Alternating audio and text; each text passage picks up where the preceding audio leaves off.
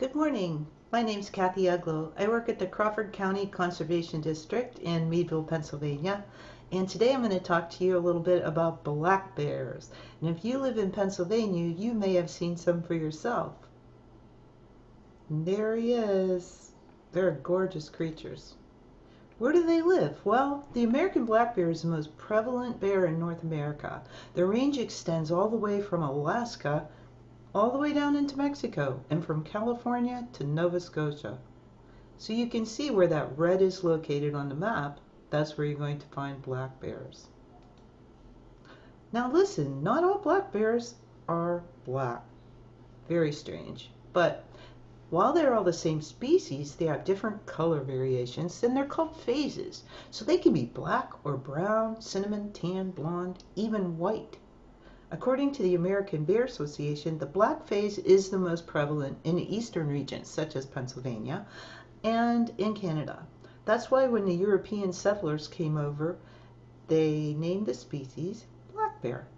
And there he is sitting there looking at us. Well, what is this? Is this a black bear?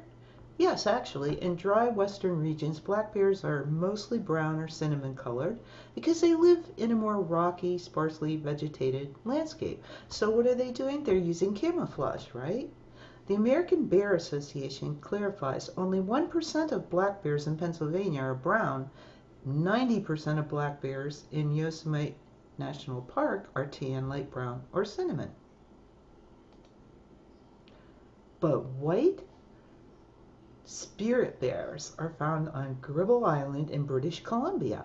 They are the rarest color phase of all black bears. They have a white coat. It's caused by a recessive gene, and they are found in small, what they call pocket populations. That means they're kind of in little pockets together. While albino bears also exist throughout the black bear's range, spirit bears are not albinos.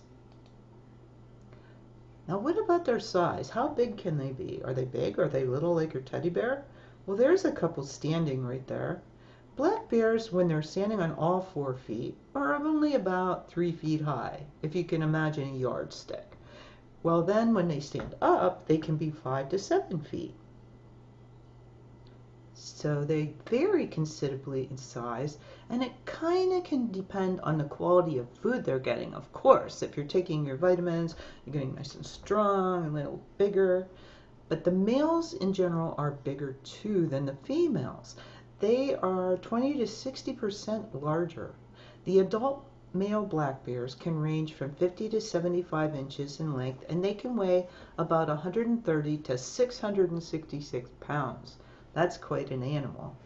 The females are smaller, 50 to 75 inches, and they weigh 90 to 175 pounds. Oh, look at him. The little cubs. They're born in January, and they only weigh 7 to 11 ounces. That's less than a pound. I would have thought they would be a bigger animal when they were born, but they're not. The female bears may give birth to 1 to 6 cubs at a time, but on average they have about 3 cubs per litter. The cubs are born blind, they can't see, they're covered with fine hair, and they nurse on mom's milk. They grow very quickly though. They can weigh about 80 pounds by the time they're 1 year old. Bears between the ages of 1 and 2 years old are called yearlings. And the young bears stay with their mom for about 1.5 years, and then they strike off on their own to find what they call a home range, which would be their own area to live in. What could be the black bear benefits? What's good about having black bears? Well, they're very important in maintaining ecological systems in the forests. They disperse seeds across large distances, even more than birds. So that's a good way to propagate all kinds of vegetation. The bears break up logs while grubbing, which helps decomposition process and facilitates the return of nutrients from those logs to the soil. And what's grubbing? It's just what it sounds like, ripping apart those logs looking for insects. Bears open up forest canopies, allowing the sun to filter into the forest floor, and this helps promote greater biological diversity. And just a side note, what kind of benefits to humans? Well, people really like to see bears, and they're one of the most photographed and watched animals across the entire continent. So what's for dinner? What's that bear going to eat? Well, they're omnivores, so they eat a wide range of food depending on what's available. And kind of tuck that away and remember that. What's available? Usually their menu consists of insect, in particular like ants, nuts, berries, acorns, grasses, other vegetation. Black bears can be really efficient predators of deer fawns and moose calves. In some areas of coastal British Columbia and Alaska, they also like to feed on the spawning salmon. So what's he have in his mouth? It says, look what I found. It looks like a garbage bag. Does that look like a garbage bag? Oh, yeah, it is. Why bears can lose their fear of humans. It's kind of like feeding pets, right? You feed your cat enough, she's going to come to you. Do you have bear troubles in your neighborhood? Do you often see them in the garbage can or maybe strolling around on your backyard or patio? Well, bird feeders and unsecured pet food, garbage grills, may bring them right to your back door. They have really excellent eyesight and hearing, and their sense of smell is 7 times greater than a bloodhound's. So it's really important that you remember they can easily find pet food, garbage, barbecue grills, bird feeders. Once they locate that food source in your yard, they remember where it is. Bears are normally a little bit wary of people. They kind of hang back. They're not going to come rushing right up to you looking for you to pet them like your dog. But if a bear finds food without getting frightened away, it may come back for more. So each time that happens, the bear can become less fearful, and they call that habituation. It can kind of lead to problems if you don't want the bears hanging around. Things can happen during a period called hyperphagia. This is kind of a feeding frenzy. Late in the summer and fall, the bears are trying to really eat a lot and bulk up for hibernation, and they tend to gain 3 to 4 pounds, and they're eating a lot of calories per day. Sometimes bears lose their fear of people, and they're called nuisance bears. These are most often the young adult males. Young bears just left their mom. They're trying to strike out on their own, or maybe mother with young cubs. There's a thing called a child bear friendly live trap that you can trap the bear and whoosh it away somewhere else to live. And they do this in many states, hoping they won't come back. But just remember that it's easier to not leave things in your yard or your trash dumpster that's going to attract them. This is another setup called a catch net setup. Obviously, the bear has to be up the tree, and it can't be up too high or it's not going to fall into that net. But it's a way to maybe tranquilize the bear, and it falls gently into the net, and you take it to a new home. And this is only done by, obviously, game people. So what do you do if you meet a black bear? First of all, if you see a black bear in your yard, don't feel the worst. A young bear may just be looking around searching for a home of his own, or it might be an adult that's kind of smelling something really good and he's checking it out. Usually, if a bear sees you, they head for the hills, never to be seen again. Bear attacks are very rare compared to the number of close encounters. In most cases, a bear will detect you first, and they'll leave the area long before you ever see the bear. But if you do meet a bear before it's had time to leave, here are some suggestions. Remember, every situation is different with respect to the bear, the terrain, the people, and what's going on, your activities. First of all, just stay calm. If you see a bear and it hasn't seen you, just calmly leave the area. While you're moving away, you might want to talk so that it can hear you and know that you're there. Get back. If you have a close encounter, back away slowly while facing the bear. Avoid direct eye contact because they might think that that's a threat to them. Give them plenty of room to escape. Wild bears rarely attack people unless they feel threatened or provoked. So if you're on a trail, step off the downhill side, slowly leave the area. Whatever you do, though, don't climb or run. That's a bad idea. If a cub is nearby, try to move away from it. Be alert, too. There could be other cubs. but never climb a tree to escape because the sows chase their cubs up trees when they detect danger. So if you climb a tree, a sow may interpret that as an attempt to get her cubs. So stay on the ground, don't run or make any sudden movements. Running may prompt them to chase you, and you can't outrun a bear. So pay attention. Bears will use all of their senses to figure out what you are. If they recognize you as a person, they may stand upright or they may move closer in their efforts to detect odors in the air currents. But don't consider this a sign of aggression. Once a bear identifies you, it will usually leave the area. However, if the bear stays, it may do some things like pop its jaws, crack its teeth, stick out its lips, or huff or whoop, slap the ground with its paws.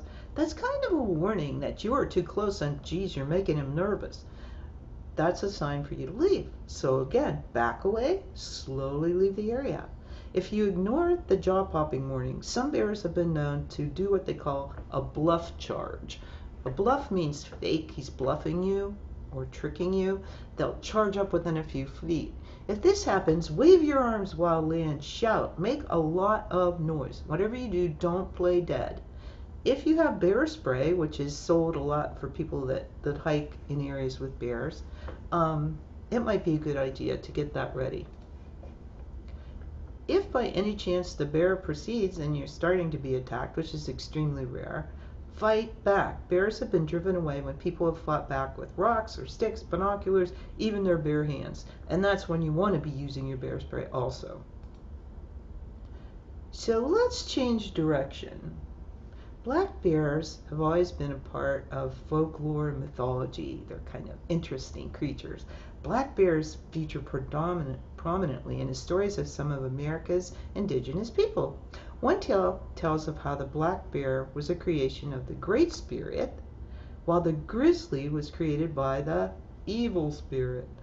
The Navajo believed the black bear was chief among the bears of 4 directions surrounding the sun's house, and would pray to it in order to be granted its protection during raids. Out in the Pacific Northwest, there are some tribes that live. You can see up toward Canada there's the Pacific Ocean on the left. In the mythology of the Haida, Tlingit, and Tsimshian people of the Northwest Coast, mankind first learned to respect bears when a girl married the son of a black bear chieftain. In other mythology, black and brown bears became enemies when grizzly bear woman killed black bear woman for being lazy. So black bear women's children turned and killed grizzly bears' own cubs. Kind of gruesome little tale. But in culture, let's go to the later side. Teddy bears. Everybody's got a teddy bear they like. They came into being in the United States when their creator, Morris Michtom, was inspired to make the toys after coming across this cartoon that you see on the right there. It was in the Washington Post in 1902, and it was Theodore Roosevelt refusing to shoot a black bear cub. What about Winnie the Pooh? That's a famous bear. Winnie the Pooh up there, getting his head stuck in his honey pot, was a fictional character that was named after Winnipeg, a female American black bear cub that lived in the London Zoo from 1915 until her death in 1934. And there she is, Winnipeg, down here in the right. She had been rescued by a cavalry veterinarian, Harry Colburn. The American black bear is the mascot of a few universities, University of Maine, for example, and at Baylor University, they have 2 live black bears on their campus. You can see a couple of Baylor, looks like students, maybe they're employees, with one of the bears, and they have a big enclosure, much like you'd see in a zoo, and you can see the sign over here. It talks a little bit about the history of it. In 1917, they moved the first live mascot to campus. His name was Ted, but he was often called Bruin. In 1974, they decided that the mascots would be called Judge, following in honor of the university's namesake, Judge R.E.B. Baylor. And they've had several on-campus houses, but now they have a really big bear plaza. So if you get curious, you can check online and look at that yourself. It's really, really neat. What about this? Only you can prevent wildfires. In the spring of 1950, an American black bear cub was caught in the Capitan Gap fire in the Capitan Mountain Range, and that is in eastern New Mexico. And it was a huge 17,000-acre forest fire that was caused accidentally by humans. But the little bear cub that was found was rescued and survived. And he ended up being the living representative of Smokey Bear, the mascot of the United States Forest Service. And that is a book there on the right that I have in my office called The True Story of Smokey Bear. So that's quite a lot to learn about bears today. Shh, they're hibernating. Thank you for joining me. If you're interested in anything pertaining to bears that I've talked about today, there's my sources. And thank you so much for sharing with me.